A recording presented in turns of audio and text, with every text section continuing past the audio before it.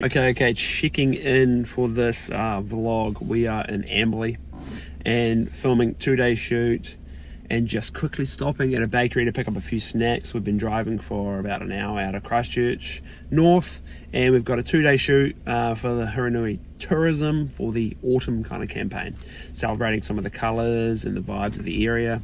What else to report? Got some beautiful models, amazing models, our friends Rob and Rach, who are going to be in these videos that we're making, and Daniela, a friend of mine, photographer, she's going to be shooting for this campaign as well. So this isn't actually being launched until next autumn, so unsure how much I can share, but I'll take you along as well. So let's go. Now, we had already began this roadie back at their place as they're getting them packing their bags, getting set up in the car, but here is some behind the scenes shots of kind of the first location. We pulled off a few times on the way to Mount Grey. This is the first location, Mount Grey. It ended up being a 2-hour walk up to the top and back. It was amazing. It was such a nice day, as you can see in the footage here. We were just chatting, enjoying the views, and Daniela was shooting some branded content for her backpack. Massive shout out to Flora from Hurunui Tourism for organising this shoot and also shooting a ton of BTS clips, some vertical, some horizontal, so I'm just chopping and changing the best I can. But yeah, Daniela, aka D, was getting stills and I was shooting video, so pretty very light kit, Fx6, one lens, no other gear, just roaming. I was on the 24-70 Sigma, and yeah, trying to get as much variety as possible, like showcasing the landscape, little detail shots of the couple, but also little detail shots of the forest and the greenery and the atmosphere. So good fun. Yeah, there's Rob and Rach doing their thing, doing their model thing, and they were perfect. We made it to the top and I was kind of like, what do I want here? So I got a few generic-y kind of nice lookout shots. Rach was filming on like an old school handy cam. She had a little digital style that filmic camera as well, which was cool. And got a few nice bits and bobs, as well as popped up the drone to get some kind of nice hero shots. We didn't really film too much on the walk back down. It was more about motoring down quickly to get in the road and head to Pegasus Bay Winery for the next shooting location. It was here that I set up the iPad setup for the first time, just to sync to show Flora what I was shooting. Seemed to work straight away, flawless, super easy. Yeah.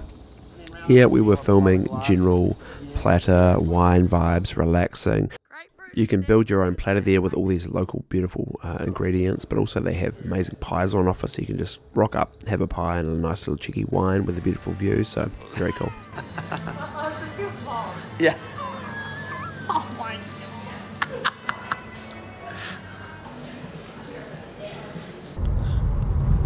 For the vlog. Yeah. Get out of my face. Oh. Here with the one and only Daniela. I'm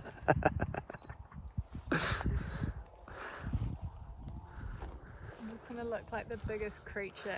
The final location for the day was Tussock Ridge, one of the accommodations under Canopy Camping. It was incredible. Yeah. Amazing little setup with a nice little spa area for your bathroom, nice cute little bedroom, outdoor kind of kitchen area. So we filmed there as the sun was going down, and then we made it to our accommodation, which is about 5-10 minutes away. It was beautiful, amazing views, and I quickly got to downloading and backing up all my footage while Daniela cooked us a little bit of dinner, shot deep, and then whipped up this little kind of story to showcase the day.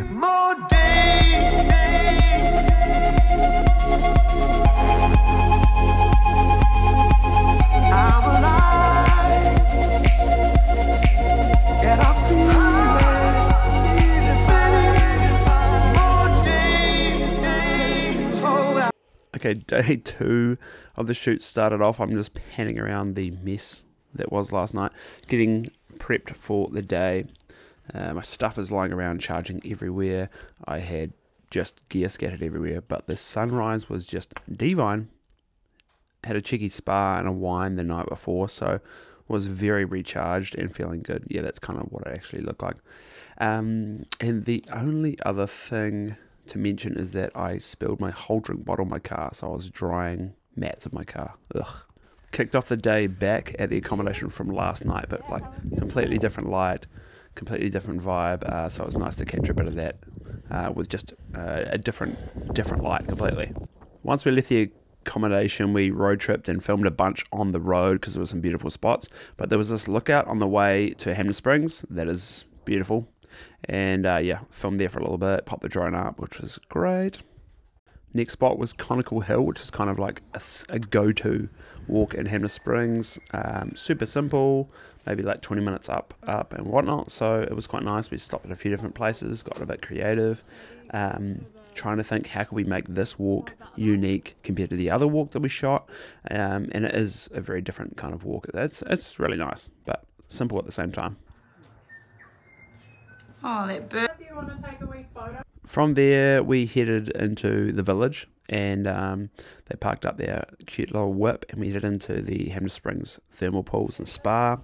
Little private room, which was tight. It was tough to get the nice, clean shot, but we having the door open really helped.